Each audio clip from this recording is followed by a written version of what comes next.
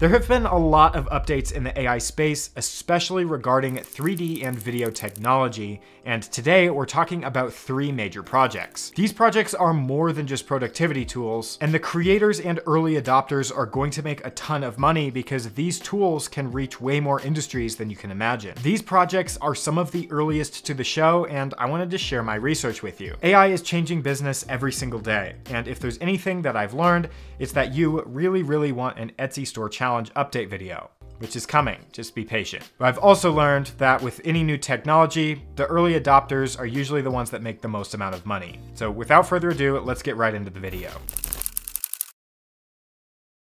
Now, to me, this is one of the coolest projects from a company called Blockade Labs. And when you come to theblockade-labs.com, you can immediately start exploring some of the worlds that they've created. All you have to do is click and drag your mouse around. Now, this project will come more full circle in a minute, but I just wanted to mention it now because of how easy it is to use. But instead of explaining what this is, let me just show you what it does. So I'll just click on Conjure Your World, and they've got a few art styles that I can choose from. So I just have to put a prompt into the prompt section. So I'm gonna start with a frozen waterfall. I accidentally typed froze waterfall, but that's okay. And just hit generate. And after a few seconds, it loads a completely unique world. We'll just let it generate. And as we can look around, you can see we get a, not exactly what we prompted, but a very beautiful 360-degree view image based on our prompt. Now we can actually click this little drop down and select one of a bunch of different styles. So maybe let's try a surreal style, change it to frozen waterfall, and generate a new one. Now from here, you can see it's a completely different vibe from the last image, partly because we modified the prompt, but also we gave it a new styling. So let's try a mushroom landscape with burning planets in the distance. And then let's do a different style. Let's do the fantasy landscape and give this a second to generate as well. And here you go. So we can see a beautiful, and honestly, very beautiful mushroom landscape with some planets in the distance, kind of a sci-fi vibe. Now, as of right now, this is only a 360-degree image, and it's not actually a 3D world, meaning your character can't walk along the paths or do anything like that. It can't interact with the environment. Now, what's going to be really cool is when we're able to take something like one of these scenes and actually transform it into a 3D world that a character could explore. Think about what this could do if you're creating things like video games or applications for the metaverse. When we're able to combine these Blockade renders with something like virtual reality, video gaming, or even just video entertainment, knowing what it is and how to use it is going to give those of us who are staying ahead of the curve a significant edge when this technology is officially released. Now, implementing these kind of 360 worlds into any kind of usable media isn't here yet. This is completely just a proof of concept. It still could be a couple years out, but even considering how programs like ChatGPT have grown in just 5 months since its release, hopefully you can see where applications like this are going too. Now, this next project is from a company called Spline. Now, they've been around for a while, and that's okay because you don't have to know everything about Spline. All you have to know is that you can use it to build 3D shapes, animate 3D objects, and add physics to those 3D objects. They've got a lot of examples and different projects that people have built. For example, this kid's playground. If I just click on it and wait for it to load, I can click the play button, and using the keys on a keyboard, I can kind of drive this ball around and interact with a lot of the other 3D objects. I can knock over blocks, I can get pushed around by blocks, and I can go through tunnels and different things like that. Now, they also have some other examples, like this truck that I can drive.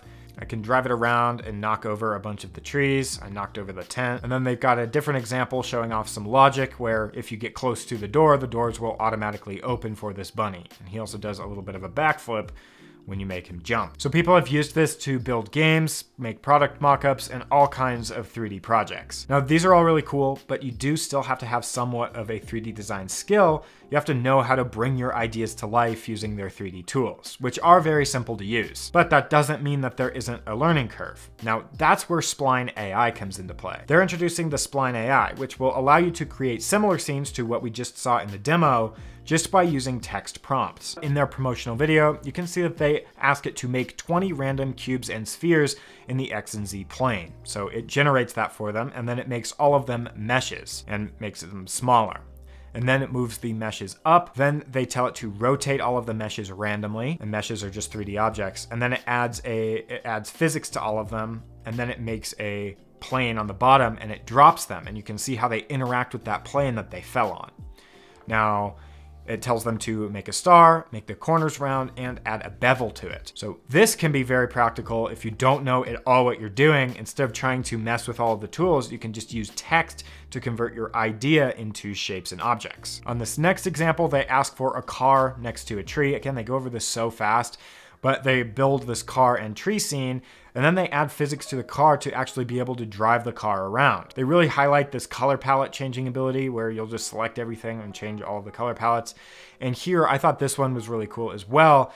They delete all of the color and then they add just a specific area light, like a purple area light to their text. So that's just another cool feature. Now on the announcement page, they show a few more examples. For example, they prompt it with create a grid of 8 cubes, and it pops up 8 little cubes on the right-hand side. So you can see it kind of working in action. And they show the edit ability, randomize the cubes. So this kind of just randomizes the location and orientation and size of the cubes. And then they add physics to the scene, and all of the cubes just drop to the bottom. And then finally, stylize your creation with AI textures. And so they're using a text prompt to just create or add a different texture to their objects. So they show a few fire, grass, water, concrete, brick, all different kinds of textures using AI. And if you've ever tried to do something like that before, you'll know what an absolute headache it is to try and add textures or anything like that in a different program like Blender. The AI side of their software is brand new. And so I'm just thinking about what happens when it reaches its Midjourney version 5 stage and it's creating super high quality 3D objects from a simple prompt. Now for a little comparison, I generated this red car in the first version of Midjourney, which came out just over 9 months ago, and it barely resembles a red car. However, when I ran the same prompt with Midjourney version 5, you can see that the results are at least slightly better. So just after 9 months, they were able to improve from this red car to this one. So a very decent improvement. Now, the reason that we're talking so much about AI and 3D technology is because of how many industries it affects. Besides the obvious industries like architecture, TV and entertainment, the automotive industry, e-commerce, and then running simulations, it can actually affect other industries like video game creation. Since I mostly do e-commerce, this could actually result in a fair amount of changes. For example, doing a 3D augmented reality for people to try on clothes before they buy it, or augmented reality for furniture to make sure that it will fit in your room. Amazon's already been doing this quite a bit. Marketing and advertising is also going to change quite a bit, and I'll show you an example of this later in the video. The project we just looked at called Spline isn't there quite yet, and so that's why we have to talk about the next AI project called Luma Labs. First, let me just show you an example of some of the stuff that they're doing. Now at first, this kind of just looks like a cool fast video zooming around this red moped, but don't be fooled. This isn't an actual red moped. This is actually just a 3D object. As you can see from his prompt, he scanned and animated this completely on his iPhone. Now I'll get into the technicals in a second, but here's another video where they're kind of zooming around this little park area, and it kind of looks like FPV drone footage if you've ever seen any of that. But what's cool is both of these have been 3D scenes. Here's another one of a guy playing pool, kind of has this cool zoom in effect, then it pans around him. It goes down and through his arm, which is just a pretty cool style, I guess. It zooms around him and it hits the dartboard. So it's doing all of this camera motion just from a single 3D set. So here's an actual McDonald's ad that they ran, and it's kind of going around this little McDonald's playset. It goes through the guy's arm, and then it goes through the McDonald's Happy Meal box up onto the other side where it's a real video. So it kind of goes from a 3D set into a real video, and that's how they create the ad. And honestly, a very cool effect. So what those videos are is just a 3D environment or 3D objects, and then they're using a software from Luma to keyframe a virtual camera around those objects. So the first way that you can get these type of scans is by downloading the app, and you can use the Capture Anywhere to just make a simple scan with your iPhone. Then you can keyframe your virtual camera and it can spin around your object like this picnic table.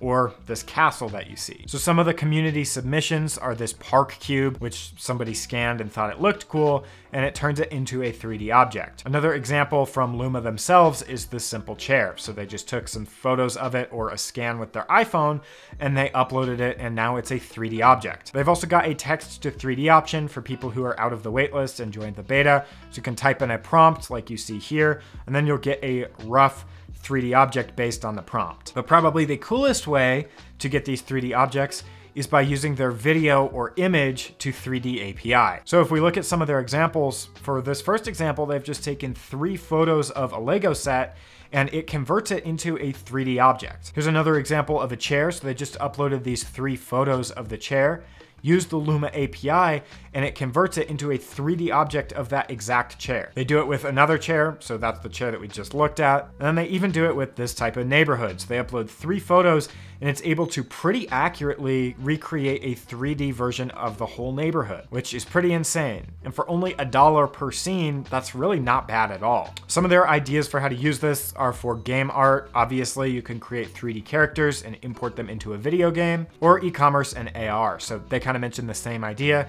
Get lifelike 3D models in unmatched quality for your website and AR experience in minutes for your entire inventory. So obviously a pretty good selling point. It gets even crazier than that because on Luma's main page, they have a feature video from the Corridor crew on YouTube. You should definitely go check them out. Their video is dope.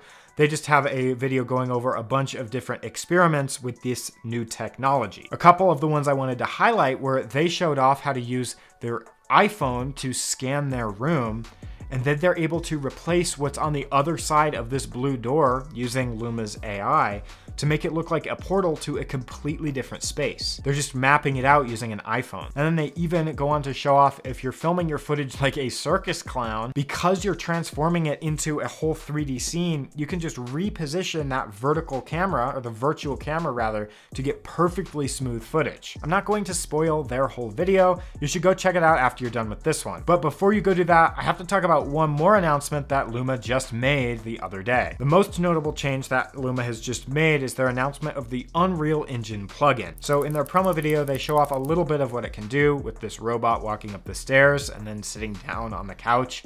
They've got a couple different scenes to show you how easy it will be to edit, add motion, and what some of the renders might look like. They even include some Casa Bonita lore. And honestly, besides the robot, that promo video didn't look too great. But I think this is going to change into the future.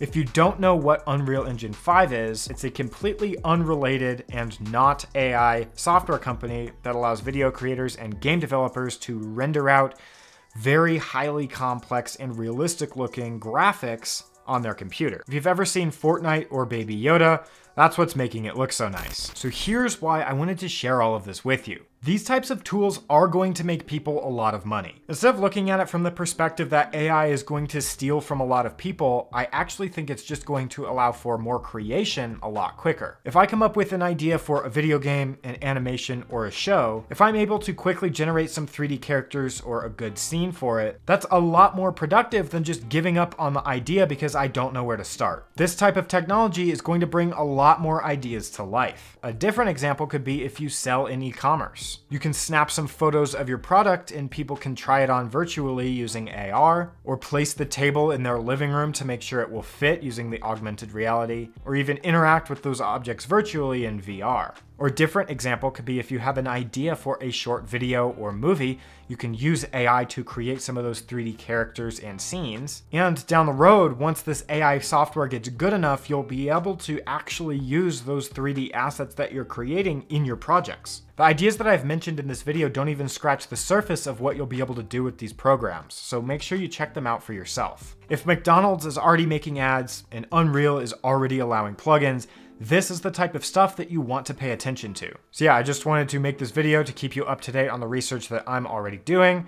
I hope you found this video helpful. Make sure you subscribe and follow me online, and I'll see you next time.